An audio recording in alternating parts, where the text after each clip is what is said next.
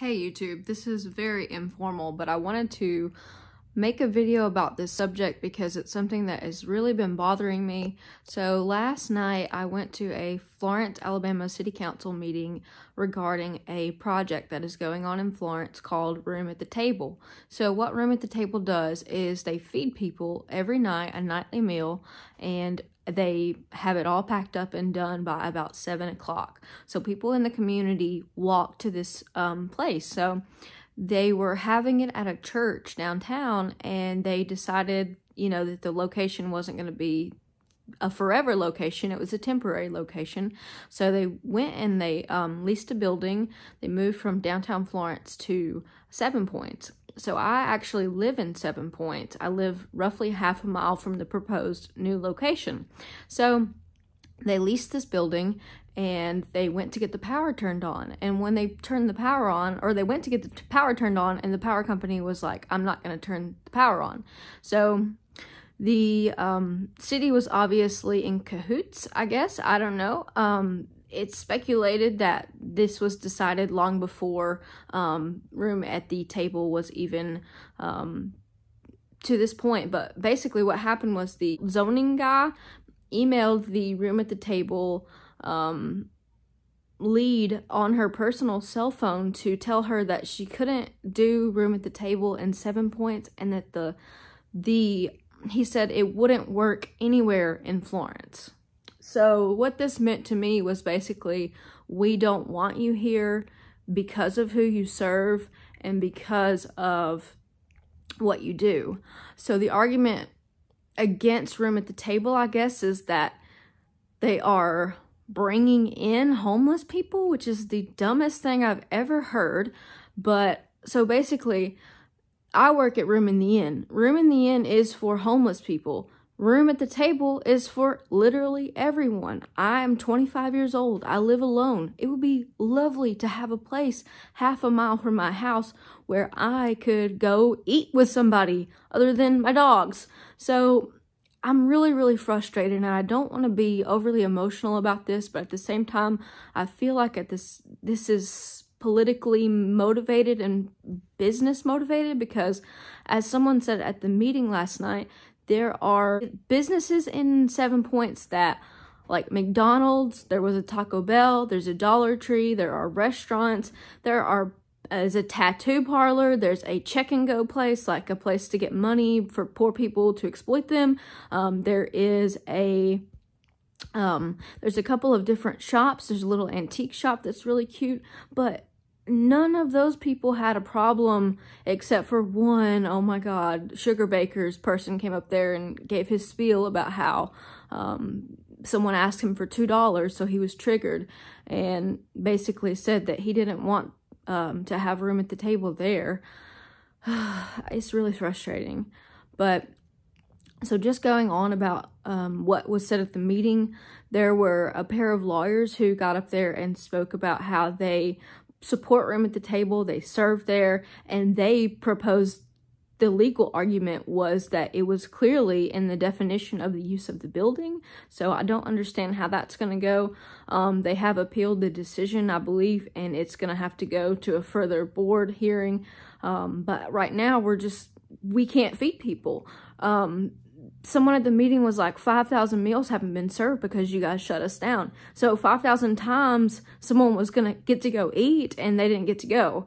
And I don't know if you've ever been hungry, but it's not a very good feeling. You can't do the things you're supposed to do if you're hungry. You can't go to work and be effective at your job if you're hungry. You can't go to school and learn if you're hungry because you're too busy being focused on that. So it's very, very frustrating as a community member to see something like this going on in Florence, because I do believe that it was all basically decided before the meeting even took place.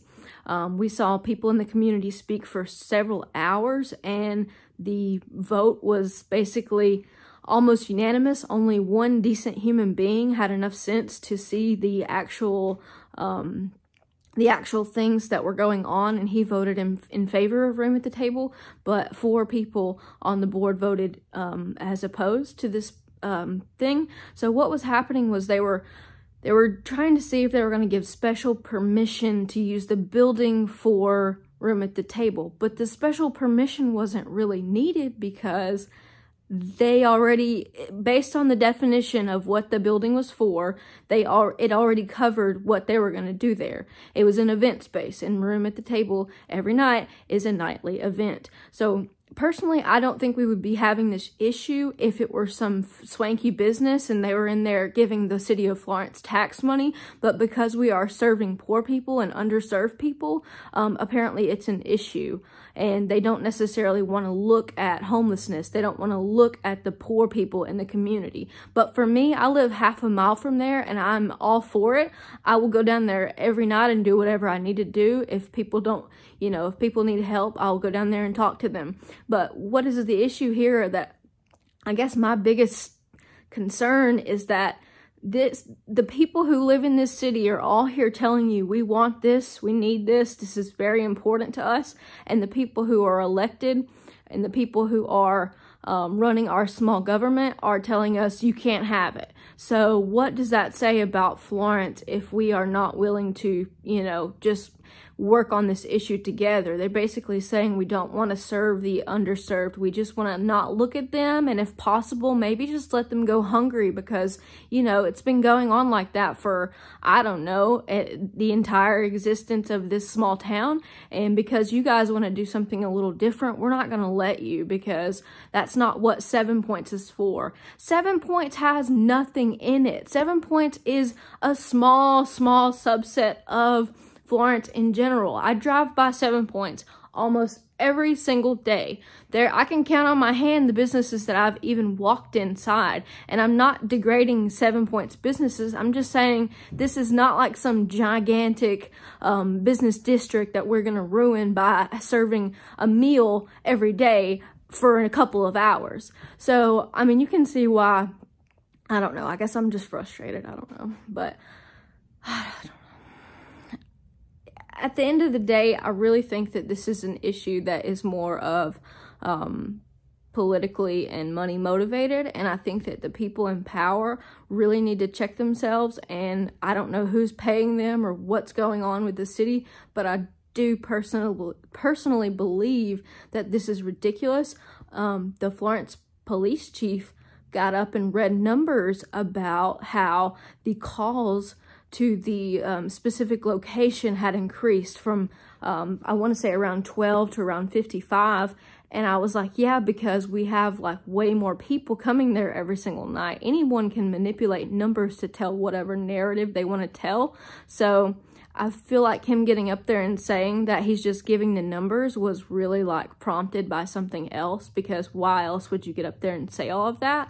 So it just caused concern for what is going on in this area. Also addressing the concerns that homeless people are scary. I run downtown almost every other night, like I jog, and it never bothers me. I don't see an issue with it. Yeah, they're uncomfortable to look at sometimes. I'm sorry, but when you see someone who carries all of their belongings on their back, yeah, it might be a little uncomfortable for you to look at. But instead of trying to see how we can get these people away from Florence, why don't you figure out how to help them? Because one of the people that I served at Room in the Inn, he has his own apartment now. He was in a bad place in his life, and he didn't have the resources that we might necessarily have. Because I'm going to tell you, if I lost everything today, I wouldn't be homeless because I have family. Everybody doesn't have family. You know what I mean? So there's something to be said for that. And you don't think that you could be in that situation, but it doesn't, you're not exempt from being out in the cold. And it is freaking cold out there. When I serve at Room in the Inn, I see people constantly coming in with layers and layers of clothing on because they don't know if they're going to get a bed. So the way that it works for us is we don't have a church big enough every single night to support all of our guests. So the other night we had 12 beds and I think we had to send 17 people back out into the cold. So you're getting a very small amount of churches participating in this. it's just very difficult to see people trying to make a difference, people trying to do the right thing, people who poured their life into this cause, their resources, their time, their money, all their emotional energy, their physical energy into such an important thing, and then see the city of Florence basically be like, sorry, can't do it here, do it somewhere else. And the point that was brought up in the meeting was, if we don't do it now, when? And if we don't do it here, where? Yeah, so basically they're like, don't do it here, just do it somewhere else, just go away. Like, no, we're not gonna go away. Like, we here. This is the thing. Like, we've invested a lot of time into this. And personally, I don't even work at Room at the Table. I volunteer at Room in the Inn sporadically. I've maybe volunteered there 10 to 12 times over this winter, and it has personally changed my life for the better. I feel like a more well-rounded person because I've heard these stories, and I feel like I have a better understanding, because I didn't understand homelessness. I literally thought they were all lazy, and I was like, this is such an uninformed view, and I'm so angry with myself for thinking that.